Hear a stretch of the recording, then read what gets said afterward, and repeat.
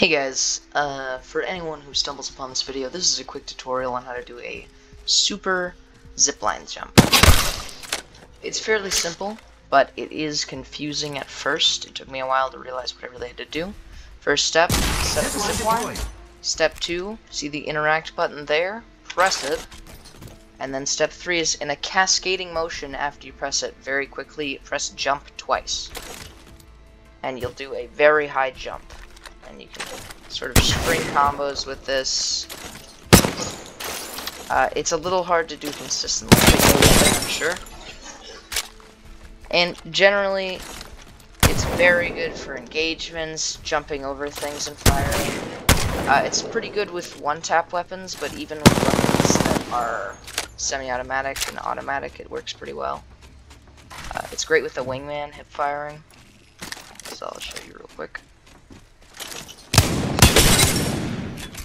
You can do a lot of crazy plays with it. So, it's pretty simple. You just press the interact button and jump twice very quickly. So, and you can really do some very, very rude combos with this. Like, if you want, you can even... You need to do it grounded. I should probably mention that part. You need to be grounded. You can also do it sliding, even though it feels a little harder. Yep. Do a very fast jump slide, like you just come out of a mini Octane jump pad.